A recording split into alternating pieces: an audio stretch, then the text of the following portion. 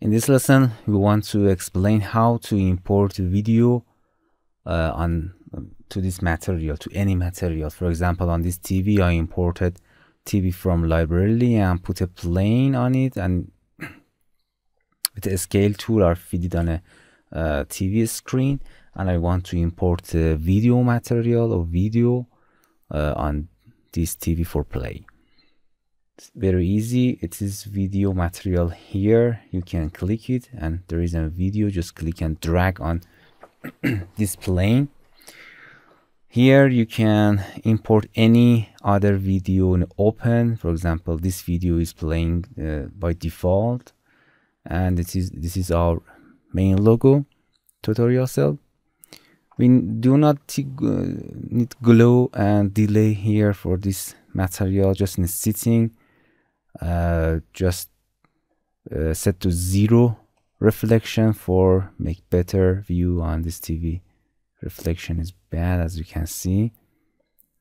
And sound block, we don't need to do that. Just we need a scale. As you can see, we can scale the video to fit here.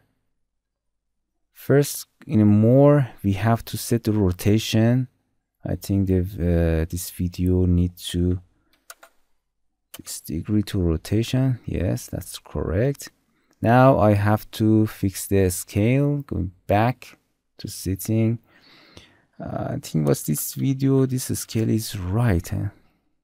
Right, that's correct. You can change the scale to your video fit on any object.